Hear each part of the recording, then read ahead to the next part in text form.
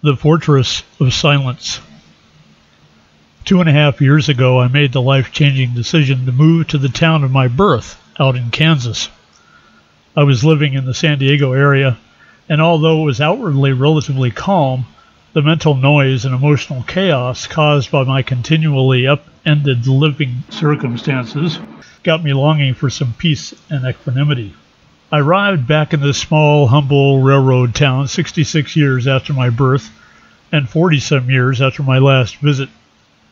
It was December, and the season brought back memories of past Kansas winters, which are relatively mild compared to just a few hundred miles north. The main thing I recalled were the smells, a combination of railroad tie oil, elm trees, hay, and corn stalks, but I gratefully acknowledged a type of rural silence that I had been longing for, away from the constant low-level thrumming of thousands of cars and jet engines, the buzzing of power lines and Wi-Fi, and the all-encompassing noisy mental environment that, as an empath, was constantly putting me on edge. After a couple of months in my new digs, I was finally able to relax and lean back into the silence. Now, this isn't the silence of the absence of sound waves. It's the silence of the heart, where thinking stops and feeling begins. It is the silence of awe, as if God is leaning up against me with the profound peace that emanates from the absence of doing and having, where being is all there is and all there needs to be. When I had just started a Bikram hot yoga practice several years ago, probably the most difficult thing I've ever attempted, I was awash with thoughts and feelings as I forced my way through the poses. I would cry out with effort, basically being a distraction to the whole class. One day, after a particularly grueling class, the instructor sauntered over to me and said, "We all know how hard you've been working." She gave me one of those ironic half-blinks that said, "Please be quiet during class." And I nodded sheepishly. I then committed to a silent practice, keeping all the ughs, ahs, and ouches to myself. After some weeks, about halfway through the asanas in one class, the instructor sidled up to me, looked me straight in the eye, and placed her finger over her lips. Shh. At first, I thought she was making a joke.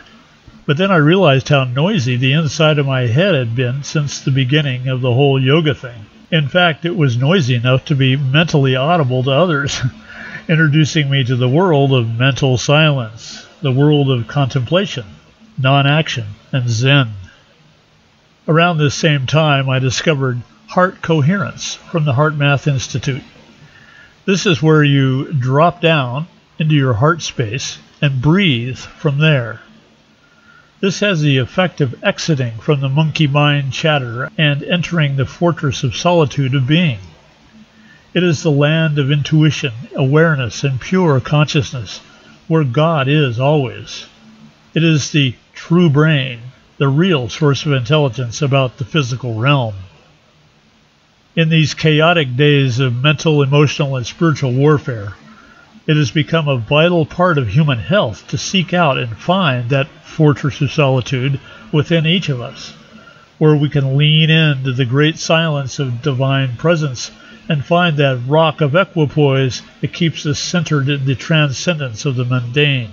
It is that merciful place in all hearts where there is unconditional forgiveness, all-encompassing love, and inspiring awe for the process of becoming our greater self. The current great war is for our souls, and we lose that war to the degree we allow ourselves to be shut out of our own hearts. The broadcast of emotional polarities and cognitive dissonance traps us in a morass of inner chatter, emotional conundrums, and outer conflict, weaponizing our own socialization common sense against us. The way out is simply dropping down into the heart space to experience the silence of divine equipoise, spiritual connection, and the direct experience of God. The meme of the time is, God is all of us, but it can only be felt in the heart. The heart is the agent of order, harmony, and cosmic love, and is immediately available to anyone who can wake up long enough to regain their situational awareness and embrace it. This is where the controllers are waging their war, knocking us off our basic instincts to love, connect, and simply be.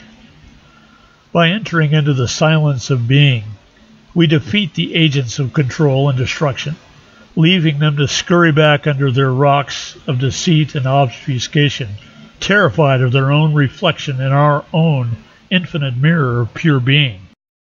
The silence is where freedom lives, where the unconquerable power of love and connection to all beings ushers us into a grand new world of sovereignty, creativity, and service. It is the gateway to who we truly are, immortal, indestructible, conscious points of light. We come in peace to create peace. We come in love to create a world of love. And we come into ourselves to be the greatest of who we are. You have been listening to This Quantum Life by Boyd Martin, brought to you by the Quantum Health Newsletter from Pure Energy RX, www.pureenergyrx.com.